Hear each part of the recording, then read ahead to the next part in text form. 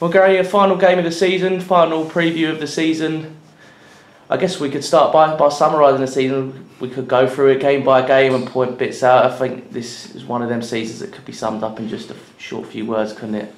I'd like to draw a line under it and move quickly onwards. You know, it's not gone the way we would like it to go, but we've been over that the last few weeks. So it's a case of drawing a line under it and then moving forward and hoping that a plan could be put in place for the club to move forward again.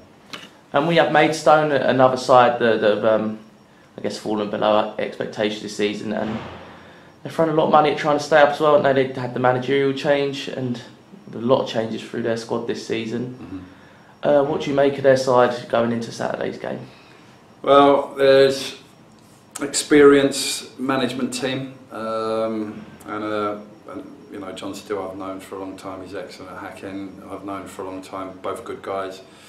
As you rightly say, they've changed personnel, management side, player wise, trying to get them out of the position that they're in as well. So, but there's no guarantees in this game, none whatsoever. But I'm sure they'd like to finish the season on a high in front of their home fans. And we have finished our home season on a good high. It was a very good performance and a good win against Havant and Waterlooville. How would you assess Monday's game now, looking back at it? Yeah, I think you're right. I thought we played very well. We freshened the team up. We had a lot of energy in it, and I thought the way we approached it, especially early on in the game, that was the reason why we won it in the end, you know. But I thought we managed the game in difficult conditions also during the course of the second half. I thought it was a good performance, and again, just to touch on at the end of the game, I thought our home supporters were excellent. The way they waited, and you know, the players and the staff applauded them, and our supporters applauded the players for their efforts on the day. There was a point made after the game. Do you think that now the shackles were off, that the players could express themselves a little bit more, have that bit more freedom? Well, I think all of us have seen the games recently, and there's been an upturn in the performances.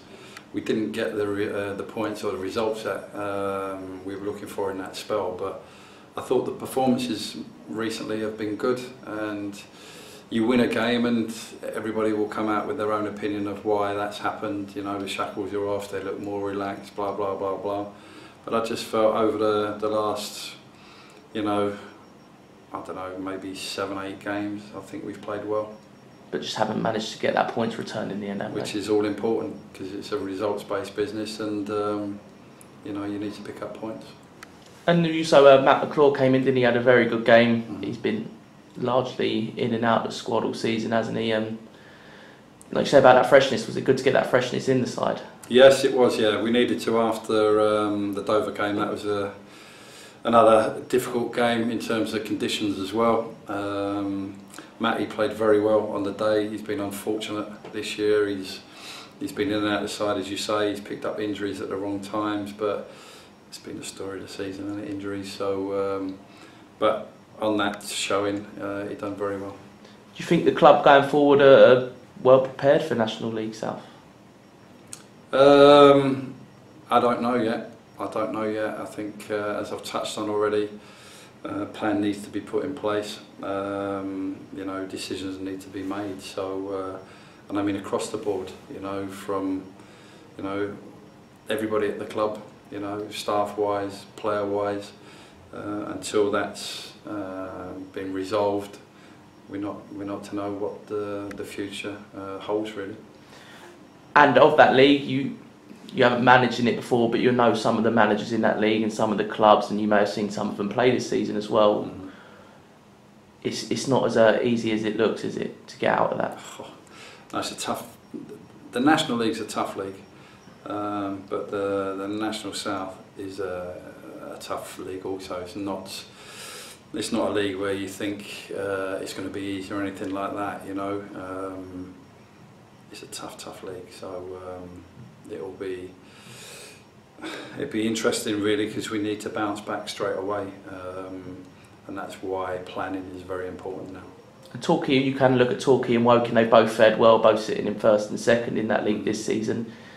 is that something you can take a good attitude from? I guess I can't think of the word right now, but they've done very well both sides, haven't they? Well, Torquay have bounced back. They had some difficulties a year or so ago, and they've been able to put that right.